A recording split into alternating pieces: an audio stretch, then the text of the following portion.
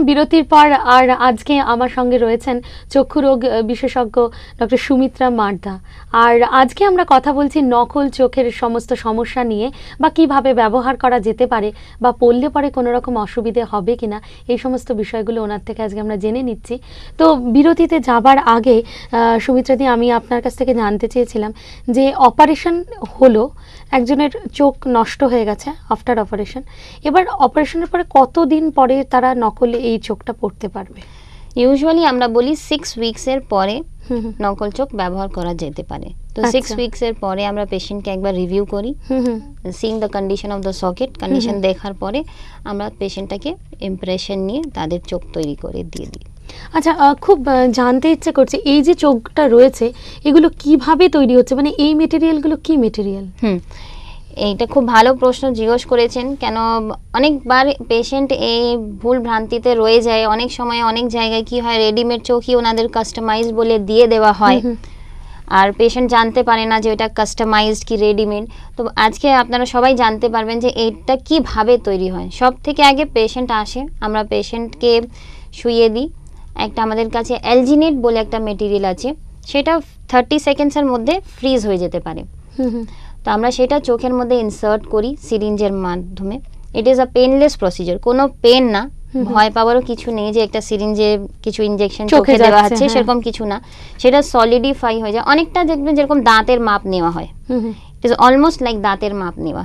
তখন আমরা চোখের মাপ নিই, সেই মাপ থেকে আমরা একটা মডেল তৈরি করি, সেটাকে আমরা বলি ভ্যাক্স মডেল। কেন আমরা সেটা ভ্যাক্সের উপরে তৈরি করি? ভ্যাক্সে এই জন্য তৈরি করি কেন কি যদি আমরা বারবার পরিয়ে দেখি কিছু ফিটিং মডিফিকেশন যদি দরকার হয়, তো ভ্যাক্সটাকে মডিফাই করা খুব ইজি। যদি আমরা এরকম একটা সলিড মেটেরিয়ালকে মডিফাই করতে যাই তো it will be a tedious process. তাহলে আমরা ভ্যাক্স মডেল তৈরি করি, ভ্যাক্স মডেল থেকে আমরা ফাইনালি চোখে পরিয়ে দেখে নিই, যখন আমরা স্যাটিসফাইড যে this is the right structure, তারপরে আমরা তার থেকে একটা হোয়াইট বানাই। এটাকে প্রথমে যদি আমরা এই পাশটা যদি না দেখি, এই যে হোয়াইট পোর্শন, এইরকমই একটা চোখ তৈরি হয় হোয়াইট, সেটাকে আমরা বলি কনফর্মার। সেই কনফর্মারের উপরে আমরা পেশেন্টের কর্নিয়াটা সাইজিং করে নিই, মেজারমেন্ট করে কর্নিয়ার সাইজ বসিয়ে দিই। বসিয়ে দেওয়ার পরে আমরা পেন্ট নিয়ে এটাকে ম্যানুয়ালি পেন্ট করি। পেশেন্ট কিন্তু প্রেজেন্ট থাকে সেই সময়, এই পেশেন্ট চলে গেলে হয় না, আমরা পেশেন্ট বসিয়ে পেশেন্টের চোখ দেখে দেখে সেই অনুযায়ী পুরো পেন্ট করা হয়। পেন্ট করার পরে তখন পেশেন্ট চলে যেতে পারেন। আমরা তারপরে এটাকে কিউরিং করি, কিউরিং করার পরে we put a transparent layer on it, যেটা দিয়ে আমি বলেছিলাম এটা শাইনও পাওয়া যায়, প্লাস এটা একটা 3D ইফেক্ট পাওয়া যায়। তারপরে আমরা এটাকে পলিশিং মেশিনে দিয়ে পুরো পলিশ করে দিই, এন্ড ফাইনালি আমরা এই চোখটা পেশেন্টকে ডেলিভার করে দিই। তো এই চোখ যে পেশেন্ট পড়ছেন তাকে কিভাবে এটার পরিষ্কার পরিচ্ছন্নতা কিভাবে মেইনটেইন করতে হবে? এটাও খুব মানে রোজ খুলে কি সেটা পরিষ্কার করতে হচ্ছে? হ্যাঁ, এই কোয়েশ্চেনটার আনসার হবে যে আমরা সব সময় কিন্তু পেশেন্টকে এটা বলতে পারি না যে আপনি এটাকে একদিন পরে খুলবেন, 1 মাস পরে খুলবেন, না কবে খুলবেন। এটা ডিপেন্ড করে চোখের সকেটের কন্ডিশনের উপরে। কারো সকেটের কন্ডিশন এরকম আছে যে ওনাকে প্রত্যেক দিনে খুলতে হবে, আবার অনেক পেশেন্টের সকেট কন্ডিশন এরকম আছে যেটা আমরা বলবো 1 মান্থ পরে খুলবেন। যেহেতু ছোট বাচ্চাদের কি হয়, সকেট অনেক তাড়াতাড়ি মডিফিকেশনস হয়, তো অনেকগুলো বাচ্চাদের আমরা বলি যে আপনি এই চোখটা খুলবেন না, আপনি এটা প্রলং ডিউরেশন পড়বেন। And for them we tell কি এই চোখটা might be needed to change in every 6 months time. আচ্ছা, কিন্তু অনেক এল্ডারলি পেশেন্টসকে আমরা বলি এই চোখটাই 3 ইয়ার্স পরে চেঞ্জ হবে, depending on the socket condition. এটা পেশেন্টের চোখের উপরেই নির্ভর করে। প্লাস যেটা আপনি বলছেন এটা ক্লিনিং কি করে করবেন, ক্লিনিং এর জন্য আমরা বলি পেশেন্টকে এটা রিমুভ করে নরমাল প্লেন স্যালাইন ওয়াটারে এটাকে ধুয়ে, মানে পেশেন্ট কি এই চোখটা নিজেই খুলতে পারবে? হ্যাঁ, নিজেই খুলতে পারবে। আমি খোলা পড়া প্রসেসটাও বলবো, পেশেন্ট এটা নিজেই খুলবে, নর্মাল প্লেন ওয়াটারে এটা ওয়াশ করে পরে নেবে। অনেক সময় কি হয়, অনেক প্রোটিন ডিপোজিশন হয়ে যায়, তারা নিজে দিয়ে এটা ছাড়াতে পারবেন না, তখন এরা কোনো সোপ সলিউশন দিয়ে এটাকে ক্লিন করবেন না, বা কোনো অ্যালকোহল এটা এক্সপোজ করবেন না। You will come to your অকুলারিস্ট, আপনার অকুলারিস্ট কাছে আসবেন, যিনি এটাকে পরিষ্কার করে আপনাকে আবার দিয়ে দিতে পারবেন। আর এই চোখ পরে ঘুমানো যায়? হ্যাঁ, পরে ঘুমানো যায়, কোনো অসুবিধা কিছু কোনো অসুবিধা হয় না। আর যেটা বলছিলেন যে খোলা পড়ার পদ্ধতি, সেটা একটুখানি আমাদের দর্শকদেরকে বলে দিন। হ্যাঁ, এটা খোলা পড়ার পদ্ধতি খুবই জরুরি, কেন কি অনেক সময় খোলা পড়াটাই ভুল করার ফলে লোয়ার লিডটা পড়ে যায়, আর ফিউচারে উনি চোখ পড়তে পারেন না। মেনি পেশেন্ট যারা কাস্টমাইজ চোখ বানিয়ে নিয়েছেন কিন্তু খুলছেন না ঠিক করে আর পড়ছেন না ঠিক করে বলেই তাদের লোয়ার লিডটা ড্যামেজ হয়ে গিয়ে পরবর্তীকালে ওনারা চোখ পড়তে পারছেন না। তাহলে প্রথমে আমরা জানবো যে এটা আমরা পড়বো কি করে। প্রথমে আপার লিডটা তুলতে বলবো পেশেন্টকে। আপার লিডটা তোলার পরে আস্তে করে চোখটা ভেতরে নিয়ে যাবেন। যখন ভেতরে পুরো চোখটা যখন ঢুকে গেছে তারপরে আস্তে করে মানে নাকের দিকে না কানের দিক থেকে হালকা করে লিডটা টানবেন হালকা করে আর চোখটা পুশ করে দিবেন। তখন চোখ ফিট হয়ে গেল। মানে অনেকটাই সেই কন্টাক্ট লেন্সের মতো। অনেকটাই কন্টাক্ট লেন্স, কিন্তু ফিটিং এ আরেকটা প্রসেস আছে, এটাকে আমরা বলি রাবার সাকার। এই সাকার আমরা কি করি, যদি আমরা সাকার কথা দিয়ে বুঝতে পারি যে এর মধ্যে সাকশন ইফেক্ট আছে, তো আমরা এটাকে সাক করে এর গায়ে যদি চিপকে দিই তো দেখুন চোখটা এর উপরে অ্যাটাচ হয়ে গেল। এরপরে বলবো যে আপনি আপার লিডটা তুলুন, আস্তে করে চোখটা ভেতরে ঢোকান আর পুশ করুন, তো আই উইল গো ইনসাইড। আচ্ছা, this is a process. রিমুভালের time আমি বলবো সব সময় আপনাকে সাকার ব্যবহার করাই best for the betterment of the lower lead. নাহলে ইউজুয়ালি কি হয়, মেনি পেশেন্ট কি করে বার করে, দে press the lower lead and take the eyes out. That is not the right process.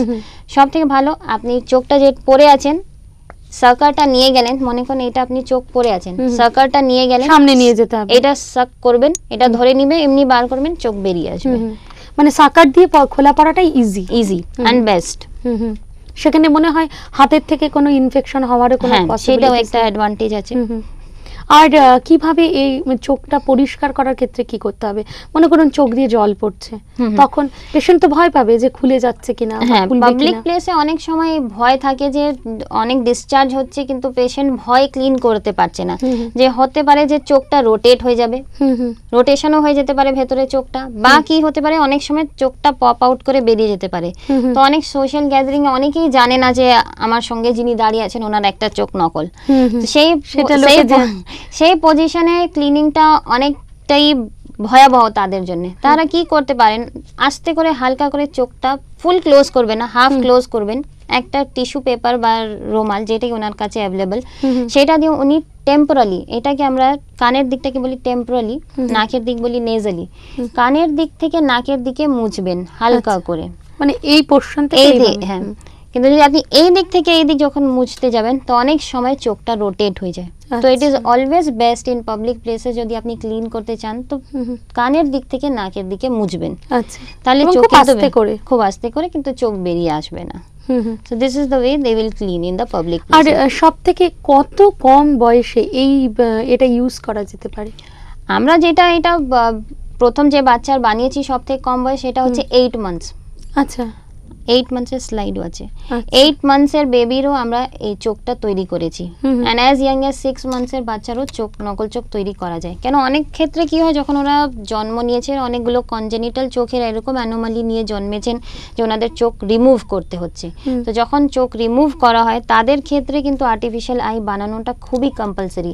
কেন, যেহেতু বয়স বাড়ছে, সকেট ইজ অলসো গ্রোয়িং, কিন্তু যদি আমরা তার ভেতরে যদি সেই সময় যদি আই না পরাই তাহলে যখন the child is growing but the socket will not grow, সকেটটা shrunken রয়ে যাবে।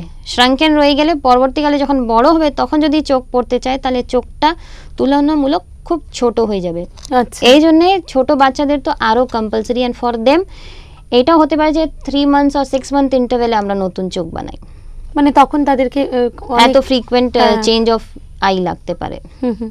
আর এই যে ইরিটেশন হচ্ছে বা সোয়েলিং হচ্ছে, ফুলে যাচ্ছে বা পেইন হচ্ছে, সেক্ষেত্রে কি করবে? হ্যাঁ, অনেক সময় কি হয়, পেশেন্টরা নিজেই ফিল করেন যে উনি আর্টিফিশিয়াল আই নিয়েছেন, তারপরে কিছুদিন পরে 6 মান্থস বা এক বছর পরে ওরা দেখছে ওনাদের সোয়েলিং হচ্ছে, পেন হচ্ছে, ওয়াটারিং হচ্ছে। It could be because of many reasons. একটা হতে পারে যে কোনো তাদের চোখে ইনফেকশন হয়ে গেছে, বা চোখের মেজারমেন্টটা এরকম চেঞ্জ হয়ে গেছে যে চোখটা ঠিক করে বসছে না, আর কোথাও না কোথাও সেটা দিয়ে খোঁচা লাগছে, তো ভেতরে একটা ইনজুরি হচ্ছে। ইন অল দিস কেসেস যখন আপনি দেখছেন যে আপনার কন্টিনিউয়াস ওয়াটারিং হচ্ছে, পেন হচ্ছে, সোয়েলিং, স্পেশালি সোয়েলিং যদি হয়, পেশেন্টকে ইমিডিয়েটলি তাদের অকুলারিস্ট বা অপথেলমোলজিস্টকে ভিজিট করা দরকার। আর এই চোখের মধ্যে কি কেউ লেন্স পড়তে পারবে? হ্যাঁ, মানে অনেক সময় তো হয় আজকাল আমরা ড্রেসের সাথে ম্যাচ করে লেন্স পরছি, সেরকম কি পরা যাবে? হ্যাঁ, আমাদের সেন্টারে আমরা ফার্স্ট টাইম এটা ট্রাই করেছিলাম। একটা পেশেন্ট এসেছিল, উনি চাইতেন কালার কন্ট্যাক্ট লেন্স পরতে, তো ফর দেম আমরা নকল চোখ বানিয়েছিলাম, সেটা কালার কন্ট্যাক্ট লেন্সের ম্যাচিং এর। আচ্ছা, তো যেটা ওনার ভালো চোখ, সেই চোখে উনি একটা কালার কন্ট্যাক্ট লেন্স পরেছেন, আর যেই চোখটা নষ্ট চোখ, সেই চোখে আমরা একটা তো নর্মাল আই কালারের চোখ বানিয়েছিলাম, আর প্লাস একটা চোখ এরকমও বানিয়েছি যেটা কালার কন্ট্যাক্ট লেন্সের ম্যাচিং এ। তো ইন দ্যাট কেস তো আরোই কেউ ধরতে পারবে না যে আপনার চোখ নকল। যে একটা চোখ হলো নকল আর তার মধ্যে কালার কন্ট্যাক্ট লেন্স পরেছেন, এটা ধরা খুবই মুশকিল, কেউ ভাবতে পারে না। So we have patience like this. কি ধরনের রেজাল্ট পাওয়া যাচ্ছে এই কালার কন্ট্যাক্ট লেন্স যখন লাগালেন? হ্যাঁ, it is almost same as the natural I, মানে সেখানে কোনো রকম ডিফারেন্স নেই, মানুষ কিচ্ছু বুঝতে পারছে না। কেন আমরা এটা তো বলেছিলাম আগেও যে আমরা এটা কাস্টমাইজ পেইন্টিং করছি। তো আমরা যখন একটা চোখে কালার কন্ট্যাক্ট লেন্স পরিয়ে তখন আমরা এই আইটা পেইন্ট করি, তো same to the coloured I. আচ্ছা, তাহলে we give the same results. আর কতদিন পর পর এই সমস্ত ক্ষেত্রে ভিজিট করতে বলছেন ডক্টরকে? আপনারা কি সাজেস্ট করছেন? এভরি 6 মান্থ ভিজিট করা খুব ভালো। এভরি 6 মান্থ ভিজিট করলে কি হয়, we can do the servicing of the previous I. কেন আপনি পড়ছেন, উইয়ার টিয়ার হচ্ছে, একটু স্ক্র্যাচ ডেভেলপ করছে এর উপরে, যেহেতু সব সময় আমরা ব্লিঙ্ক করছি, লিড এর সঙ্গে ইন্টারফেয়ার করছে, তো এটা নিয়ে এলে একটা ফ্রেশ পলিশিং হয়ে যায়। So it can be done once in 6 months time. তো আমি বলবো যে এটা কম্পালসারি একটা ভিজিট করা ফর রিপলিশিং। অ্যান্ড আদারওয়াইজ যদি আই চেঞ্জ করতে লাগে, আপনি নিজেই যদি অনেক সময় নিজেই ফিল হয় যে আমার চোখটা অনেক ছোট হয়ে গেছে, আমার মানে সেরকম সৌন্দর্য লাগছে না, বা psychologically you are feeling that no I am not looking as I was looking, then in that cases also you can visit your অকুলারিস্ট, এবং তখন চেঞ্জ করে দেওয়া যায়। চেঞ্জ করে দেওয়া যায়। আর এটাকে কিভাবে, মানে কন্টাক্ট লেন্স যেমন বের করে সেটাকে মনে করুন সলিউশনে ডোবাতে হয়, তো এটার ক্ষেত্রে কিভাবে করতে হয়? হ্যাঁ, এইটা যে স্টোরেজের ব্যাপার, যে আমরা যেহেতু আপনি বুঝতে পারছেন এটা সবসময় লোকে পরেই আছে, খুলছে খুবই কম, বা যদি আপনি একটা ব্যাকআপ আই রেখেছেন, বা এই আইটাই যদি কোনো সময় আপনি রাত্রিরে খুলতে চান, তো you have to just store in a dry container. Dry কন্টেনারের ভেতরে আপনি এটা রাখবেন। এটাকে আপনি মানে কোনো ওয়েট বা লিকুইড বা কন্টাক্ট লেন্সের যেরকম সলিউশন হয় ওই সবের ভেতরে রাখবেন না, এটাকে ড্রাই রাখবেন, একটা কেসের মধ্যে বন্ধ করে রেখে দিবেন, মানে শুকনো একদম। হ্যাঁ, শুকনো। সেটা যে কিছু হতে পারে, কোনো বাজার থেকে কোনো special container? No, any container, it can be plastic container, it can be glass container, any container, শুধু পরিষ্কার হতে হবে, পরিষ্কার কন্টেইনার। অসংখ্য ধন্যবাদ সুমিত্রা দি আজকে আপনাকে আমাদের সাথে আসার জন্য এবং এত সুন্দরভাবে আমাদেরকে বুঝিয়ে দেওয়ার জন্য। আমরা সত্যি সত্যি অনেক সময় কিন্তু ভয় পাই যে কিভাবে এই কন্ট্যাক্ট, এই যে ধরনের নকল চোখগুলো, এগুলো মানুষ কিভাবে পড়বে বা কিছু ইরিটেশনস হবে কিনা। আপনি এত সুন্দর করে বুঝিয়ে দিয়েছেন আজকে। আশা করি দর্শকদের কাছে খুব সহজ হয়ে গেছে ব্যাপারটা, যে এই চোখগুলোকে অত ভয় পাওয়ার কিছু নেই, খুব সহজ পড়া এবং খোলা এবং ব্যবহার করা। তো আজ তো ঘড়ির কাঁটা বলছে সময় একদম শেষ, আমাকে এবার চলে যেতে হবে। তো সামনের সপ্তাহে আবার অন্য কোনো অতিথি নিয়ে, অন্য কোনো বিষয় নিয়ে আবার ফিরে আসবো। ততক্ষণ দেখতে থাকুন ডক্টর.com আর চোখ রাখুন হাই টিভির পর্দায়। আর আজকের মতন এখানেই আসছি।